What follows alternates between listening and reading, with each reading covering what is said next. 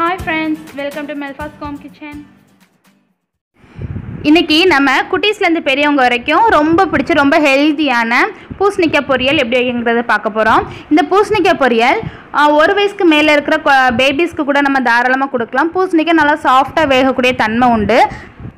ஒரு வயசுக்கு மேல இருக்க பேபிஸ்க்கு நம்ம கொஞ்சம் கொஞ்சமா ஒவ்வொரு வெஜிடபிள் ஃப்ரூட்ஸ் எல்லாமே இன்ட்ரோடியூஸ் பண்ணுவோம். அதுல பூசணிக்காய் வந்து ஒரு பெஸ்ட்டான ஒரு வெஜிடபிளாவும் இருக்கும். பூசணிக்காய் பொரியல் இப்போ நம்ம வைக்க ஸ்டார்ட் பண்ணிடலாம்.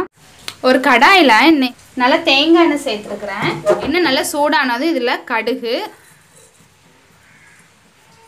1 டேபிள் ஸ்பூன் அளவுக்கு உளுத்தம் பருப்பு சேர்த்துருக்குறேன். நான் கட் பண்ணி வச்சுருக்கிறேன் மீடியம் சைஸ் வெங்காயம். இது கூடவே ஒரு 4 வத்தல் கிள்ளி வச்சுருக்கிறேன். வத்தலுக்கு பதிலாக பச்சை மிளகா கூட சேர்த்துக்கலாம். உங்களோட காரத்துக்கு தகுந்தப்பல சேர்த்துக்கோங்க. பூசணிக்காய் வந்து கொஞ்சம் இனிப்புத்தன்மை உண்டு, அதனால நான் இதில் 4 வத்தல் சேர்த்துருக்குறேன். பேபிஸ்க்கு கொடுக்குறீங்க அப்படின்னா வத்தல் கொஞ்சம் குறைச்சி கூட சேர்த்துக்கலாம், காரம் இருக்காது. இப்போ இது கூட நம்ம சின்ன சின்னதாக கட் பண்ணி வச்சுருக்கிற பூசணிக்காவை சேர்த்துக்கலாம்.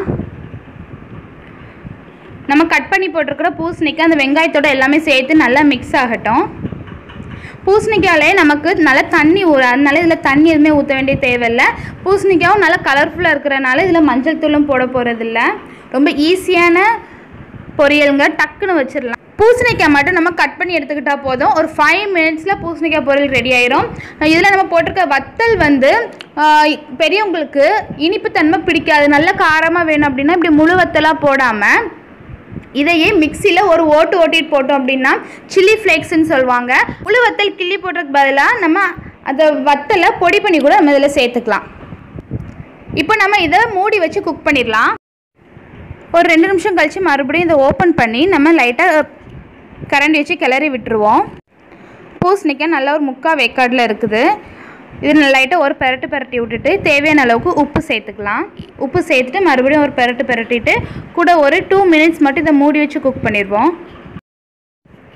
2 மினிட்ஸ் ஆயாச்சு. இப்போ மறுபடியும் நம்ம இதை ஓப்பன் பண்ணி பார்த்துருவோம். பாருங்கள், நல்லா வெந்திருக்குது. பூசணிக்காய் நல்லா சூப்பராக வெந்தாச்சு. இப்போ இதில் வந்து உங்களுக்கு தேங்காய் துருவி போடணும்னு நினச்சிங்கன்னா கூட போட்டுக்கலாம். கருவேப்பிலை பச்சையாக கிள்ளி போடணுன்னா கூட போட்டுக்கலாம். அந்த டேஸ்ட் ஃப்ளேவர் எல்லாமே உங்களுக்கு பிடிக்கும் அப்படின்னா கண்டிப்பாக இப்படி செஞ்சுக்கலாம். அவ்வளோதான் பூசணிக்காய் பொரியல். பாருங்கள், கரெக்டாக ஒரு 2 to 3 மினிட்ஸில் ரெடி ஆயாச்சு.